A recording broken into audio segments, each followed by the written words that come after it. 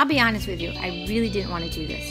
I've never been much of a diary person. So I found my favorite sketchbook, which I already had some things started in. I grabbed a thin Sharpie that I like, and I stared at my blank page. Maybe it was avoidance, or maybe it was just the way I rolled, but the blank page wasn't inspiring. I decided I needed to layer my pages with some color. So I spent like maybe 10 minutes gluing down some paper just randomly, really not putting much effort into it.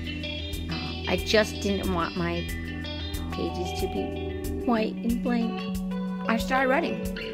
Funny enough, what started to come out was my to-do list. Once I got that out of the way, it seemed to clear a space for things to get going. I started to think about the things that I'm grateful for. I can really see the value in this. I think I might stick with it.